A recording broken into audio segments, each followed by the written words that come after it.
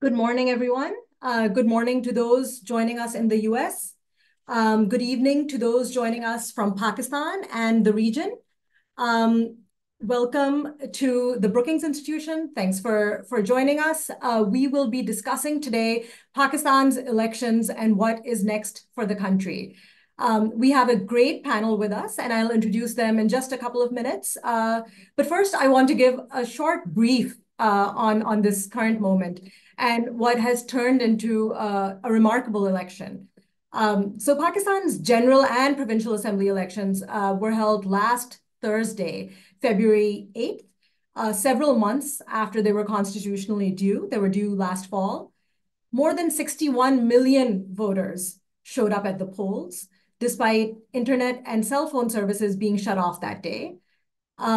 Candidates backed by former Prime Minister Imran Khan's party won the highest number of parliamentary seats, though not an outright majority. They may still not be able to form government. The election was marred by allegations of election day interference. Khan's party has cited discrepancies, major ones, in polling station results versus constituency level results. There were also unexplained delays in vote counting the night of the election and then continuing for several days. The final results took days to come out when they were due constitutionally by that night. And there's also the fact that some candidates lost major vote leads that had been reported on election night by the next morning. The Free and Fair Election Network, a body that was observing the elections, noted that they were not allowed to observe result tabulation in about half of the electoral constituencies.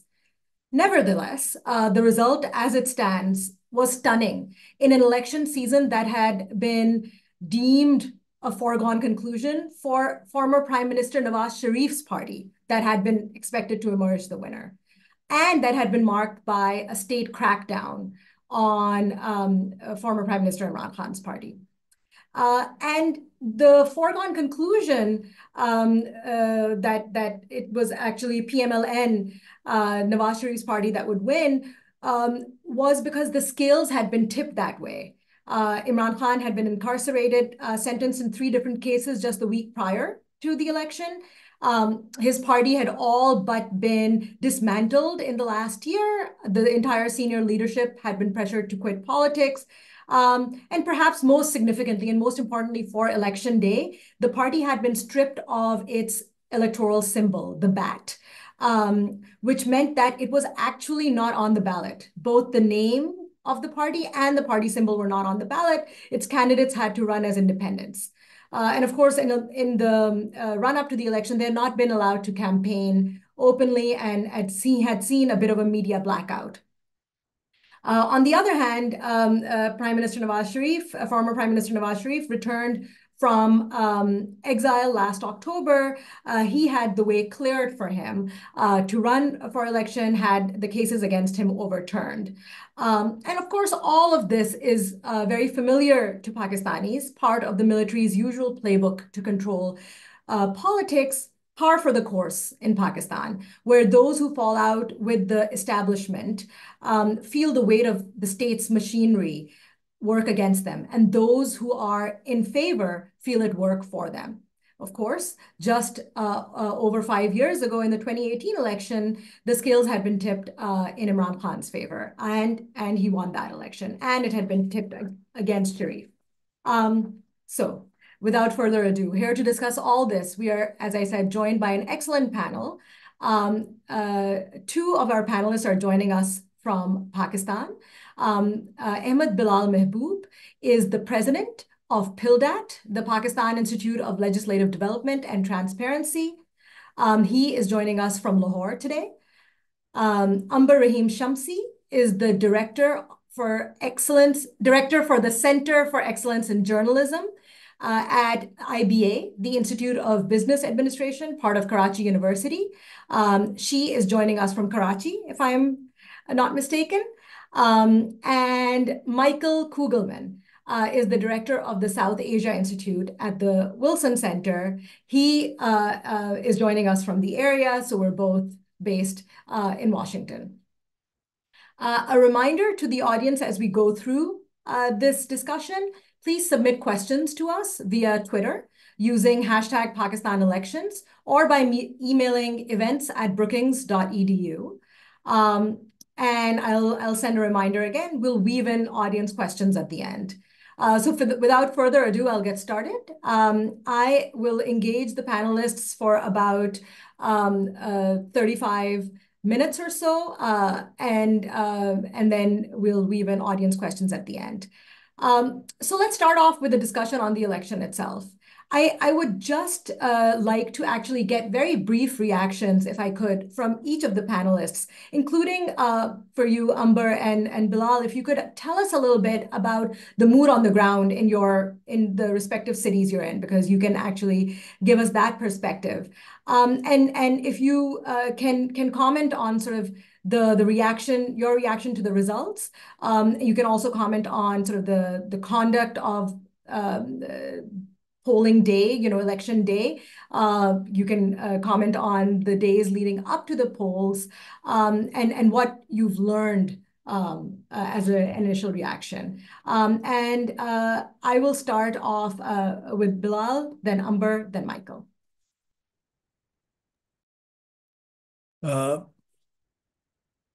Thank you very much. I feel very honored to be in this august company and with Brookings on a subject as interesting and as timely as Pakistani elections. I begin by recognizing that for the first time in Pakistan's history of elections, a political party has emerged successful, at least in securing the highest number of seats in the National Assembly, which has been forcibly removed from the power in the past. This has never happened. Once a party is removed, then that party doesn't return to power, at least in the most subsequent election. So PTI has been able to emerge as the largest political party in Pakistani National Assembly. This is something which has been a unique feature of this election. I wish to share the disappointment which, Madhya, you have just mentioned about the delay in election results. I think in this election, if there was one major disappointment, that was the delay in announcing the result of the election, which really created a lot of doubts about the integrity of the election. Since by law, the results were supposed to be announced by 2 a.m. early in the morning next day. And even if there were some instances where it could not be possible, they must be announced by the next day by 10 in the morning. But unfortunately, not a single constituency out of 859 constituencies result was announced by 2 a.m. And 10 a.m. next morning, only 30 National Assembly constituencies results were announced around 11 in the morning. So that was not only a violation of the law, that was great disappointment. And I think people were justified in doubting that why this delay has taken place. And whatever little justification we have heard about that delay has not been very convincing. So that is one feature of this election. But I must also remind you that election in Pakistan had almost always been very contentious. Almost every time one party or the other, which has not won the election, would consider elections rigged and would be raising hue and cry.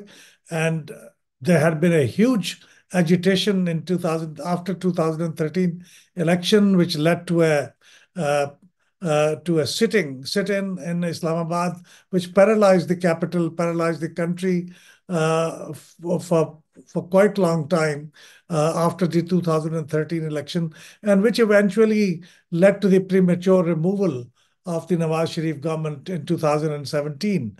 So I think this time it is again a very contentious election.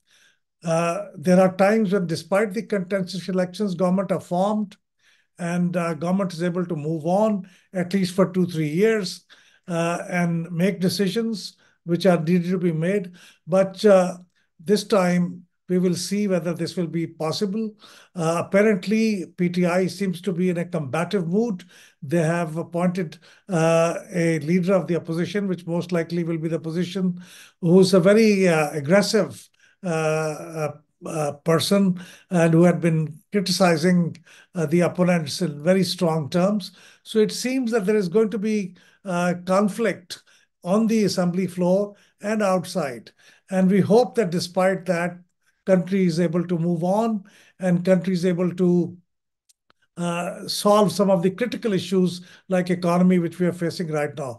Before I conclude, a couple of points I want to just data points I want to draw your attention to that voter turnout, despite the fact there were two kind of forecasts that either it will be people will come out in huge numbers, it will be a tsunami of voters, or people will be disappointed and they will not come out to vote. So voter turnout will be very low. In fact, reality is somewhere between the two. We have 5 percentage point lower voter turnout than we had in 2018. It is about 47% voter turnout. Second thing is that the party share in the National Assembly votes is almost the same as it was in 2018 election for PMLN and for PTI. So that remains the same. And third point and last point I want to mention is that very surprisingly and almost prophetically, public opinion poll, which was announced on 1st January, its results are matching exactly with the result of this election.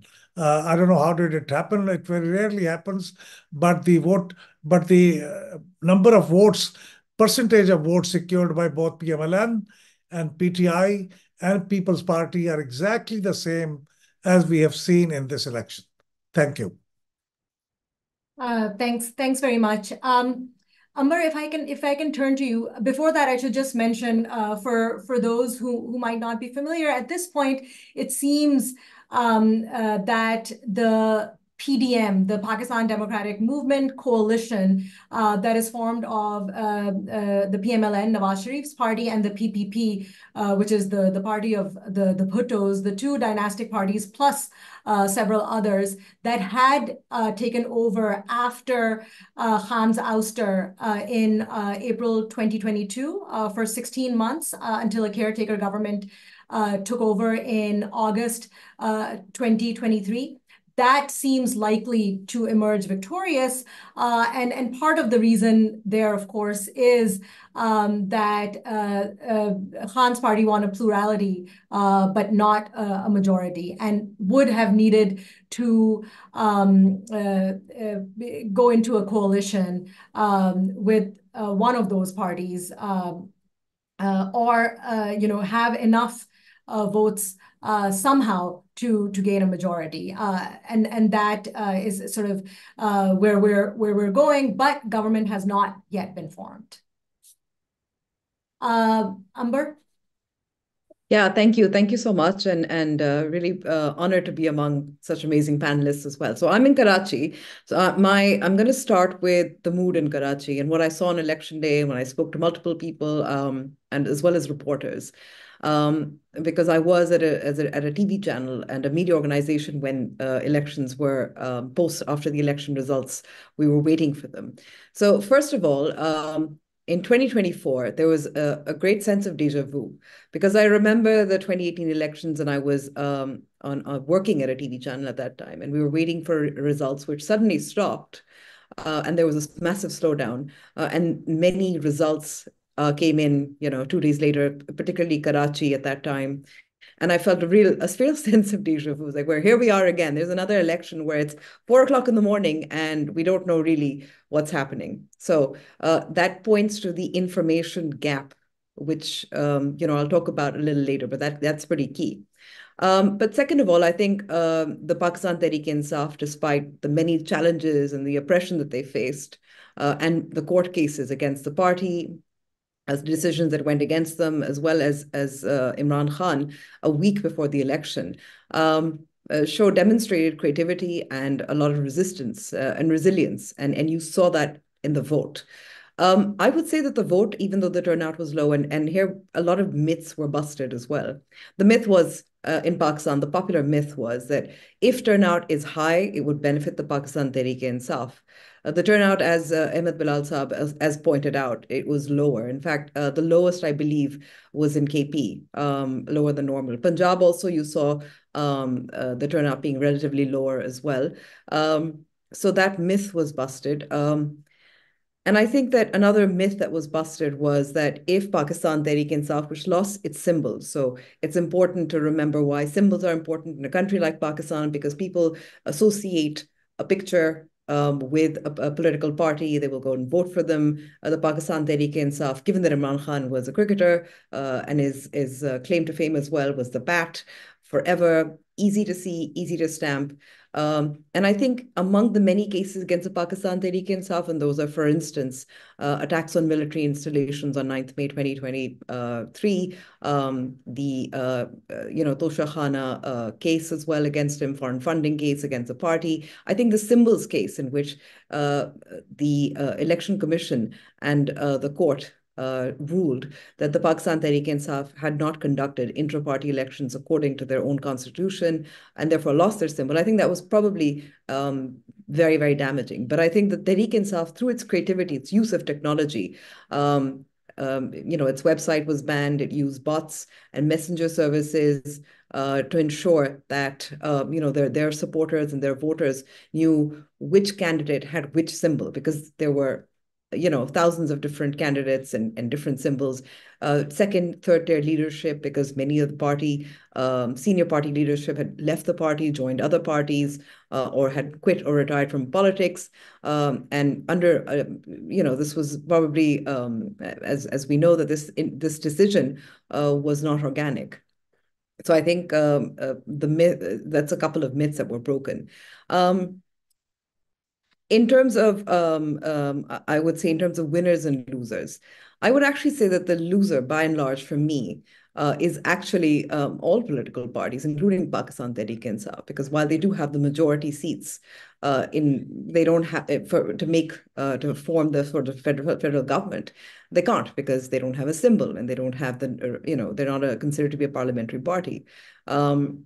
But their voters are definitely winners. There's a lot of anger and sympathy. In Karachi, there were long queues. People who had also been disillusioned by the Pakistan Tehreek-e-Insaf after its performance in government, saw the kind of sort of victimization that it was facing. And those three court cases, the week before, they were really, I think I think it might have been a message, obviously, to voters, but the message that the voters read was, well, we are angry. We want to demonstrate through our vote that this is not acceptable. So there was a lot of sympathy, there was a lot of anger, and so they went out to vote. There were long queues in Karachi. There's one constituency in Karachi South, I believe, that had a 23% turnout. But you also had, there's lots of polling stations in which voting didn't open until 3 o'clock. The polling staff didn't come in until 3 o'clock. So there's obviously, it wasn't just that the internet was shut down. There were constituencies where there was deliberate management of how many people will come out to vote. I think all political parties in many ways are losers, to be honest. As I pointed out, Pakistan Tehreek-e-Insaf, and I gave my reason why. But I think also the Pakistan Muslim League Nawaz in particular is probably the biggest loser in this particular election, because the expectation was that the Pakistan Muslim League Nawaz's biggest competitor, obviously Punjab being where you would get the most votes, is the Pakistan Tehreek-e-Insaf. Given that all that was happening to the Pakistan Tehreek-e-Insaf, the Pakistan Muslim League Nawaz was betting on a bigger, clear victory. Nawaz Sharif's return, fourth time prime minister. We had ads just the day before. They placed front page ads in all the newspapers, major newspapers, announcing Nawaz Sharif as the next prime minister. And there was a lot of criticism on the newspapers, as well as obviously the party itself, which obviously spent a lot of money in legacy media that obviously wasn't effective, didn't work. So the Pakistan Muslim League Nawaz benefited from the sense that the military establishment supported them. in the sense that, in terms of the ease of campaigning. But ultimately, that backfired and backfired very badly because people were very, very angry. So the Pakistan People's Party, while I think at this point in time, what we see is there's going to be a minority government in which the Pakistan People's Party will support the candidature of Shahbaz Sharif as next prime minister, which is why we're thinking of this as PDM too. But it is going to be a minority government in the sense that because Pakistan People's Party will not be a part of the cabinet, decision making will be on a case-to-case basis, whether it's legislation, which is very key, obviously. The Pakistan People's Party has it was looking Bilawal Bhutto, given that he was trying to capture the anti-Nawaz vote, the PTI vote. I do think that the percentage win in Punjab demonstrates that Bilawal didn't make the inroads into Punjab that he was hoping for. They're winners in Sindh, and very clearly. In fact, the biggest margin of victories are in Sindh, for instance, and KP with PTI. The closest contests were obviously in Punjab, but while they have Sindh and very clearly have Sindh, they weren't able to successfully get Punjab. However, the advantage, obviously, that's the election loss, I think. But with Bilawal being young and their insistence on keeping away from cabinet as in terms of minority government means that Bilawal is obviously playing the long game. So we'll see how that turns out. I'm just going to end this with the fact that at the moment, there this is obviously a Pyrrhic victory. It was a brief moment of euphoria when those results did come out, and the Pakistan Tehreek-e-Insaf got a lot of votes. But it means that we had this period of instability where there's no clear who is going to be in government and then how long will it survive. So just before the election, the big question in Pakistan was, will there be elections? Who is going to be in government? Who will be prime minister? And now, at this point in time, the conversation, the debate is, well, how long will this government last? Because any government that comes into power does have to make those tough policy decisions. At the same time, it is insecure. And it is also dependent on the military because it is a weak government in order to survive, really. It's got a very angry Pakistan Tehreek-e-Insaf who are happy to take the streets and who obviously can claim moral victory as well, given what the results were, and now and are asking for Imran Khan to be released, who are asking for elections to be held again, free and fair elections. They've got a Pakistan People's Party who are playing the long game and are looking to at least maintain some distance from a government that is this weak. So yes, I think we started the elections on a note of uncertainty, and the elections are continuing on this note of uncertainty. Great. Thanks, Amber. And, both of you have touched upon points that I'm sure we'll expand on. Michael, for you, your quick reaction to the results. And I would like if you could also to talk a little bit about the world's reaction, the U.S. reaction to the results, and the State Department and Congress have issued statements. Members of Congress have issued statements, I should say. If you can sort of mention that. And if you want to also tie into that discussion, sort of some threads that Amber has already started talking about, what does this mean for Pakistan, looking ahead, at least in the short to medium term, and then we will talk about the longer term as well. Thanks, Madiha. It's great to be a part of this discussion, especially with all these other panelists. So, yeah, very briefly, two main takeaways that come to mind for me in looking over the conduct of the election and also the lead up to it. As you had laid out yourself in your introduction, it's very clear that the electoral playing field was not level. It was tilted against PTI. That was very clear. The tactics deployed against PTI were not new, but my sense is the intensity with which those tactics were deployed was quite striking. And I think it was one of the more repressive pre-election crackdowns in recent memory in Pakistan. Second, there's a silver lining, I think, at play here. It was a relatively, and I emphasize the word relatively, a relatively peaceful election. There was violence, there was deadly violence, tragically. But if you look at what played out in 2018 and especially 2013, you did not have as much political violence. You did not have as much terrorist violence as you did in the two prior elections. Pardon me. So that's a silver lining for us here. In terms of key takeaways from the election itself, three, and I'll be very brief. The nature of the election campaign. It was a short campaign because for a while it wasn't clear when and if the election was going to happen. But once it became clear it was happening, you had a brief campaign, and I would describe what I saw on many levels, a truly 21st century campaign that reflected 21st century realities in Pakistan. Heavy use of social media, including the use of AI. You had the deployment of tools that are embraced by youth in Pakistan, and of course, that is the dominant demographic. But this is essentially, I'm describing the PTI campaign above all others here. The campaigns waged by the PMLN were, quite frankly, struck me as a bit more subdued. Nawaz Sharif wasn't really that visible in the campaign trail. PPP, I think, had a very robust, active campaign, but was fairly traditional. But it was really PTI that was stepping out, deploying these 21st century technologies, and I think this helps explain why PTI did so well. Another thing that stands out about the election itself is, quite frankly, the nature of the rigging allegations. Unfortunately, we know that this is not the first time that there have been allegations of rigging and vote tampering in an election, but this time we have primary sources at play. We have these official documents, P45s as they're described, which appear to show, or at least according to the view of PTI supporters and many independent observers as well, show a clear disparity or contrast in terms of what was tabulated at polling stations versus what the actual results were, showing that in a number of cases you had different candidates winning, as stated by the official results, compared to what was seen in these P45 documents that reported the final tallies from each polling station. That's pretty significant. Final point on takeaways. This has already been stated. I mean, we know that PTI did very well. It overcame this traditional military dominance over electoral politics. Usually the party that the military does not want to come to power does not do that well electorally. And of course, PTI did do quite well.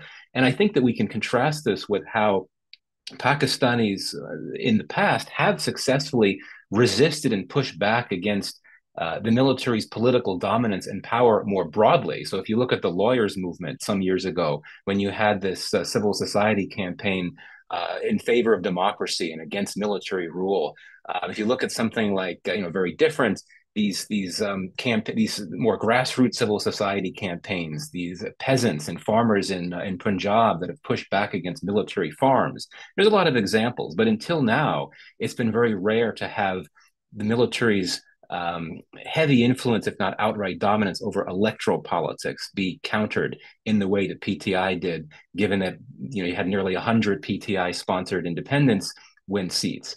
I think that, and this gets to your question about, what does this mean for Pakistan looking forward into the short to medium term? I think that what I've just described can be seen as encouraging for democracy, and that we have seen the electorate overcome military-sponsored pre-election environment shaping. But I would caveat that by saying that I'm not suggesting that PTI itself should be seen as a vehicle for consolidating democracy in Pakistan. I think we have to be very honest. It is a party that has always taken a very confrontational position to politics and to party politics. It has tended to be unwilling to compromise, including when it was in power for a few years. Its own record when in government was not particularly strong based on democratic indicators. There were major crackdowns on dissent back then.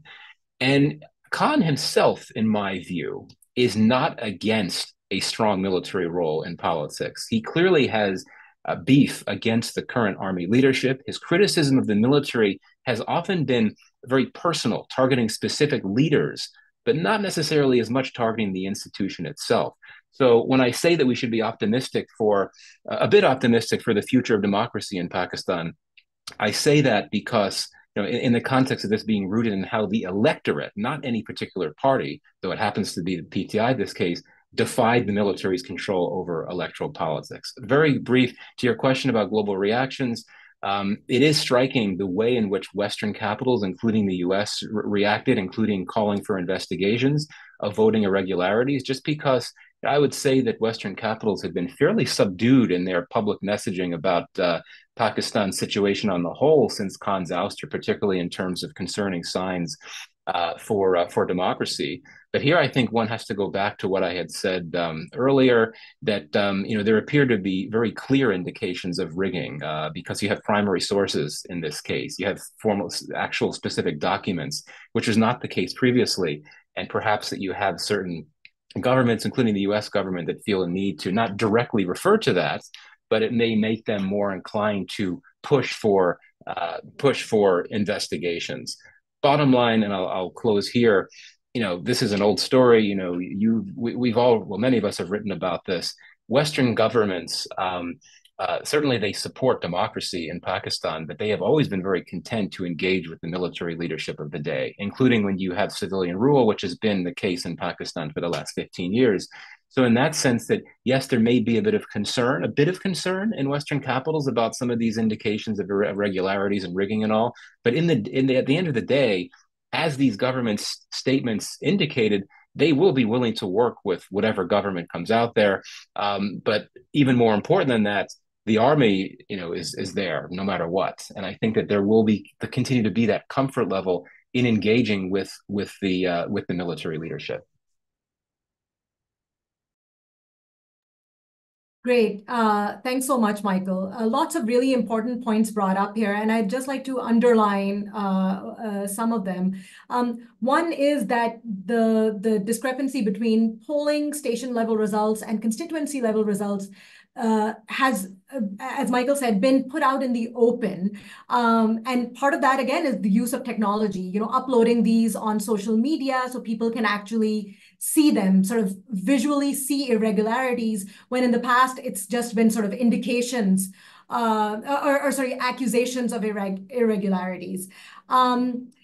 Two, I should note that multiple parties have been noting irregularities, not just PTI, which is significant. The sort of second larger point I'd like to make is the fact that it's Pakistan's youth, the middle classes, that sort of support PTI. That's a large demographic, and that's a growing demographic. So that has implications for the future of Pakistan's politics, because Pakistan's youth is its largest demographic. And the sort of the third large point I'd like to underline, Umber's point about uncertainty ahead. This will be a cause for concern for obviously those who are watching Pakistan, especially when it comes to Pakistan's economy, because the uncertainty had caused or had exacerbated in many ways Pakistan's economic crisis, where it veered on the brink of default last year. And of course, Pakistan has an IMF program that is going to run out, that ends in March. So this new incoming government will have to make some big economic decisions, including embarking on a new program with the IMF. There are about $24 billion in debt due by June this year, 90 billion due in 3 years. These are not numbers that can be dealt with a bailout here or a bailout there, or even an IMF program. So there needs to be restructuring and some big decisions made. And we'll get into whether, in this next round, I would like to get into, discussion on the next government, if it is what we expect it will be, how can it tackle Pakistan's major economic and security challenges, this resurgent and growing threat from the Pakistan Taliban, threat from ISIS. And Michael, one point that you brought out about the electorate being the winner here. What does that tell us about how civil-military relations are going to be in the now medium to longer term? So now if we could also just sort of look in a bit of a longer horizon, that would be useful. So lots of things brought up here. But if we can, in this sort of next round, talk about the next government, its ability to deal with the economic and security challenges that Pakistan has, and then, what do we expect for civil-military relations? I have to say that PDM 1.0 saw a real backsliding in terms of civil-military relations, which were already problematic at the beginning. But at the end of the PDM's term, of course, we saw the Army Amendment Act of 2023, and we did see unprecedented power being handed over to the military. Do we see more of that in the future if we have a PDM 2.0 government, as we all expect? So just some questions. Amber, I'm going to start off with you, then we'll go to Ahmed, then Michael, and then we'll do one more round after. All right. Before I address the civil military question, I do want to just very quickly touch upon a point that Michael had made about the forms, the initial forms that candidates get, and the way that the Pakistan Tehreek-e-Insaf has obviously put a lot of these forms on a website for people to see as evidence of rigging. But I want to point out that, and this was something that I spoke about when I spoke earlier as well, which is about both information manipulation and management. So the internet being shut down made it very difficult for voters to obviously find their constituents, their polling stations. It made it very difficult for people to get, political parties to communicate with their polling agents. But there were workarounds. Even reporters had a lot of trouble. I spoke to some reporters as well, who were observing the election and wanted to send results back as quickly as possible, and they had trouble with it. So this was obviously a state-led information management. And part of that was obviously not enough. Imran Khan was banned. His speeches, you couldn't see them. And the Pakistan Tehreek-e-Insaf used AI, virtual rallies, and all of that in order to cover that gap up. But we also saw, obviously, massive information manipulation on the part of political parties. And I run I Verify Pakistan, which is a fact-checking organization, especially for the elections. And my team was working, just started working in December, tracking all the disinformation and misinformation. And just a week before the election, and it continues, those numbers of how much they were monitoring absolutely doubled and tripled. And it's become very hard to cope up with it. And I want to link that to the forms as well, because one of the tools and tactics of information manipulation is that you flood social media or media with so much information that it's hard to fact check it.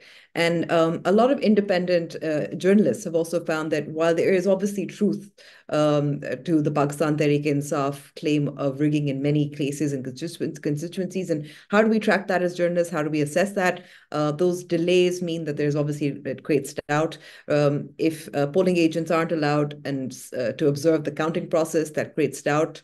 That means that there's possibly some rigging. If reporters aren't allowed as well, or they don't get those, they're not able to get those results quickly by law, which they're supposed to, that creates doubt as well. And there are discrepancies between obviously the count at each polling station and then the Form 47, as it's called, which is the provisional result that you see, which is a consolidated result of all the polling stations within one constituencies.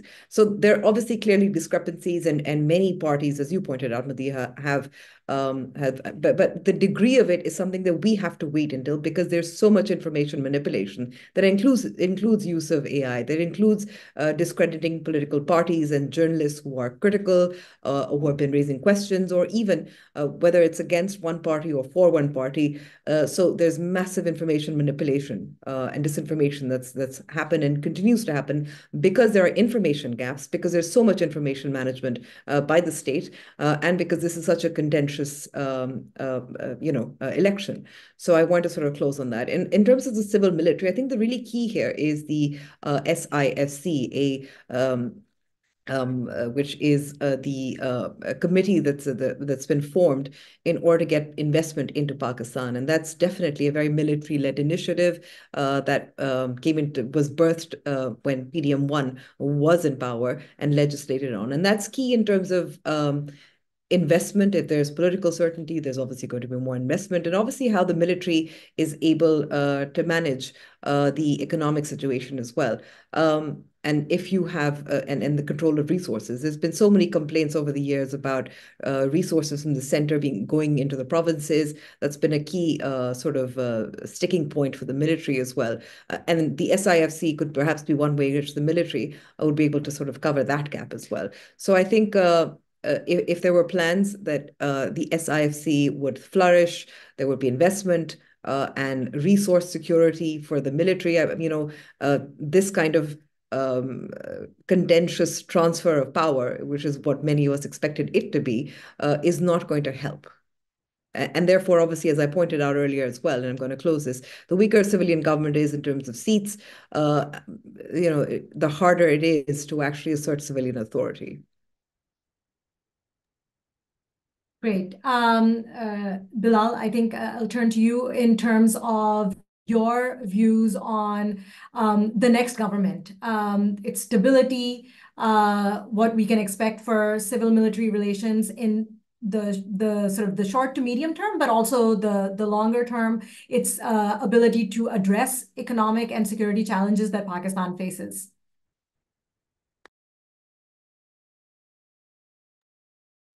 Thank you. But very briefly, I want to also underline the point which Amber made regarding the possibility of many of these documents which have been put up on internet to be not correct ones. There could be fake documents.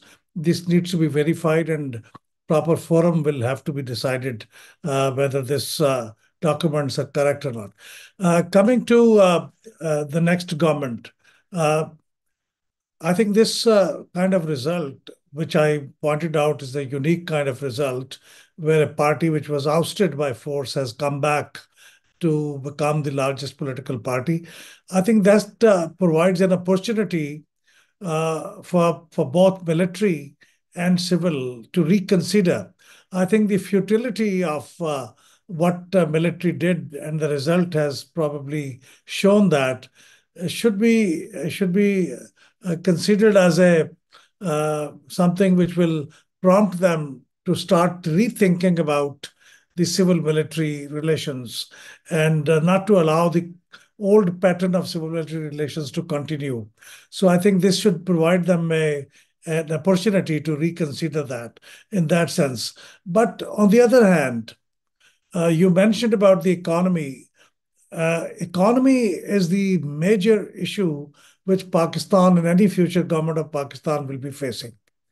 And if there is no stability in the country, and if the government is not allowed to function, which there is a possibility that there is agitation and there is protests on the streets about the supposedly the rigging of the elections or whatever it is, then it means that the government, whichever is formed, will not be able to be stable and will not be able to take hard decisions and will not be able to address the major issues of economy.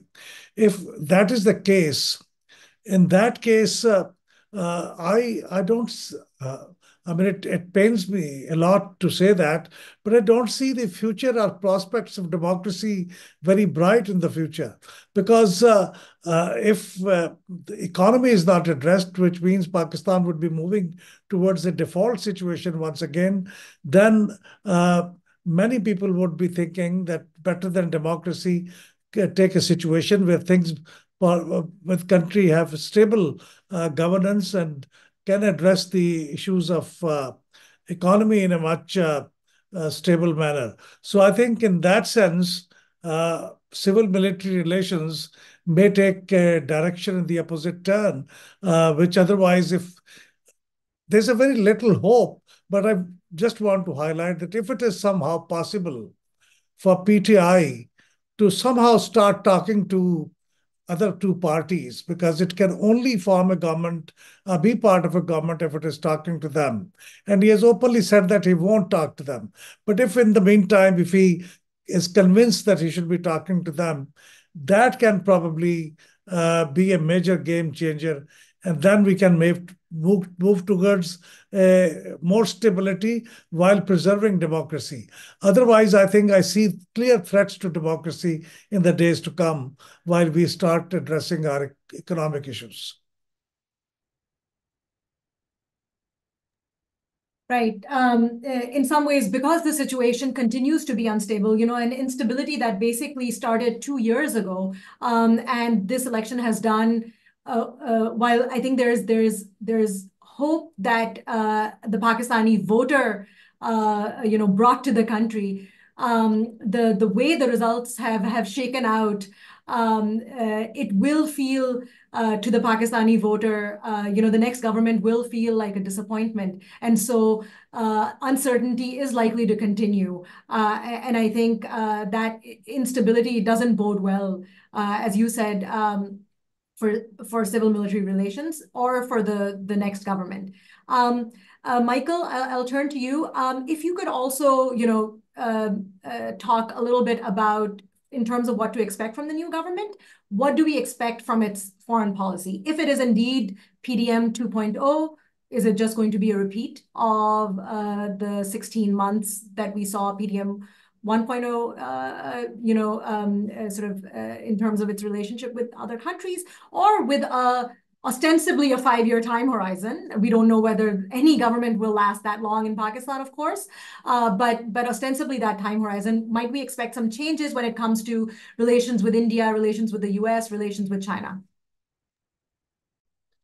Thanks, Madiha. So just to say, I agree with what the other panelists said about the need to be careful in examining these P45s. Indeed, misinformation is rife. And I do know for a fact as well, I think I'm agreeing with others, that there have been fake P45s put up. There have been fake websites that have wrong documents. It's important for this all to get out there in the public domain as well. So this, as others have said, we're likely to see a large and unruly new coalition with many parties, including the two biggest ones in it, that don't get along. So that suggests that it'll be weak and susceptible to the army's influence. And this, coupled with the fact that the likely leading party in the coalition, the PMLN, is not wildly popular and has angered the public for failing to stabilize the economy, that suggests that it may struggle to find the political space to make politically risky moves like structural reforms. To your question about foreign affairs, I anticipate continuity with the previous PDM government. It will look to keep relations with China on track. Beijing, I think, has a strong comfort level with the PMLN, just because they worked very closely on the implementation of CPEC. I think that outreach to the Arab Gulf states will clearly be a key priority, especially because we know that the Sharif brothers, including Shabazz, the likely prime minister, have close personal ties to the Gulf states. I think we'll see this next coalition push for friendly ties with the West, just like previously. And I think that we will see it try to manage current relations with neighbors so that they don't get worse. I mean, we know that Pakistan's relations with Afghanistan and Iran have taken a turn for the worse in recent months. With India, they've remained fairly stable, but there's always going to be the risk of worse tensions. And I would say here that Pakistan, it may be isolated regionally, but it is not isolated globally, contrary to what many critics of Pakistan indicate. It has close partnerships with some really powerful global players. So I think that the new government will want to keep things that way, manage tensions with neighbors, and ensure relations with its global partners remain in place. On civil military relations, if Shabazz does become the next prime minister, my sense is that he is viewed as an evergreen favorite son of the military, unlike his brother, where there's been back and forth. The relationship is blown hot and cold. So that'll help civil military relations. I think that initially there will be a honeymoon period, as there typically is when you have a new government coming in. And there's several areas where I anticipate the civilians and the military converging. They'll both agree on the need to focus on economic recovery. I suspect they'll both agree on the need to negotiate a new deal with the IMF, and indeed to work on the SIFC arrangement. I imagine they'll both agree on the need to tackle terrorism threats, on the need to focus on workable relations with the West, mainly for economic reasons. And I suspect that Shabazz would take a tougher line on India than Nawaz would. He's someone that signaled a desire to try to look into outreach to India. And the fact that Shabazz would likely take a harder line, I think, would be in line with the military's position. Finally, I think they would both agree, the civilians and military would both agree on the need to manage the PTI challenge, to put it mildly. But there could be if we follow past precedent here, that honeymoon probably wouldn't last long. How far to go on economic reform would be a key issue that could become a tension point. My sense is that the Army really wants to take the reform process further, capitalizing on what was started during the caretaker era, where you had some privatization progress with PIA, the state-run airliner. There are strong business lobbies in the PMLN that may support the idea of structural reform as well, but PMLN will worry about the political implications, so it may resist really harsh steps on austerity. The Nawaz factor always looms large here. He sparred with the military in the past. Even if he's not prime minister, he's not going to go away. He'll be very present, so to speak, and how that could impact civil-military relations is something to watch. I'll end with this, though. I think that this next government will likely face bigger threats to its survival from civil tensions than from civil-military tensions. PMLN and PPP have issues. We've seen that. There's many things they don't agree with. They don't get along on. And also, the other question here is the PTI situation. What might it do in the opposition? Will it put pressure on the government? Will it make life difficult for the government? Will there be street protests? How would the state respond to that?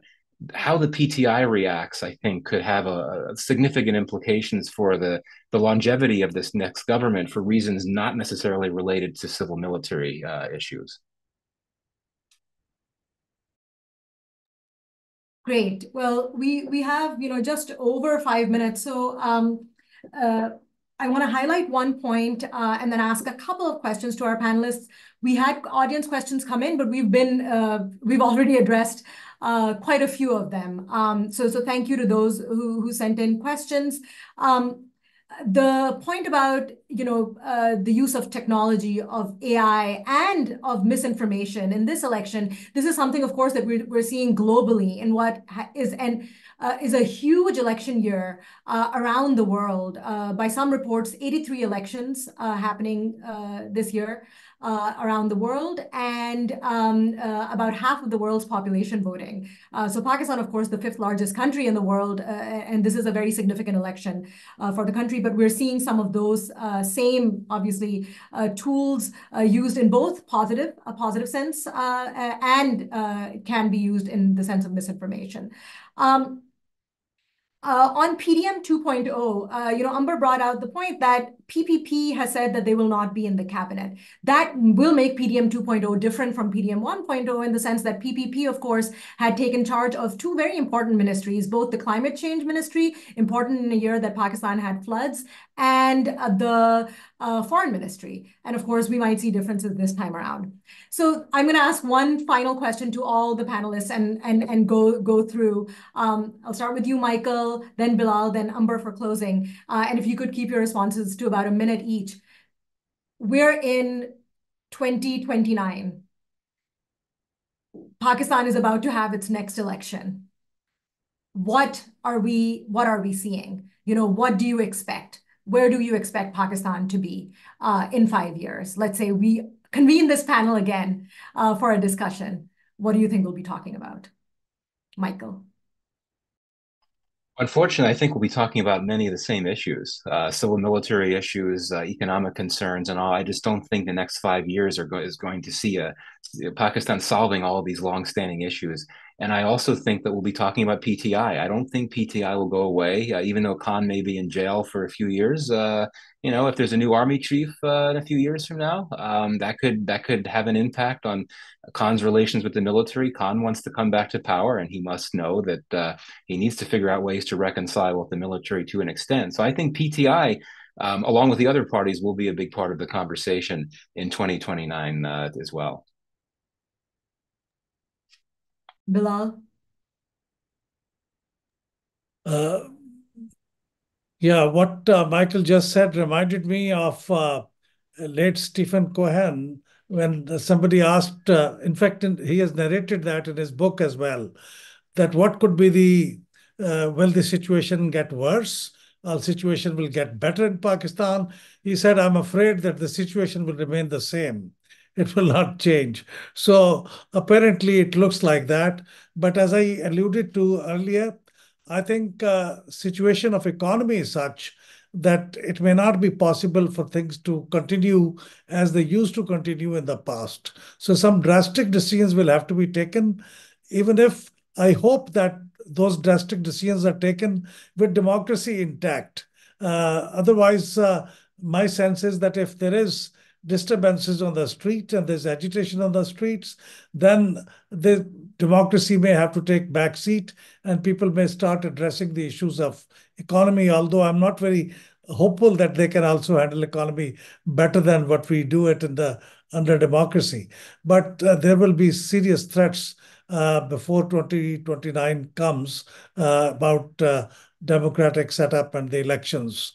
This is what my apprehension is. That's right. And with that $90 billion due in the next few years, something fundamentally, I think, needs to change, obviously, in the next few years, but even in the longer run, Pakistan has to embark on a path of growth and productivity. And no party, I should note, has made Pakistan emerge on, or get onto an alternate path during the times that they've been in power, nor do they have a serious plan for doing so, at least in my opinion. Amber, on to you for that question. Well, the more things change, the more they remain the same, right? I mean, that's a sense I get from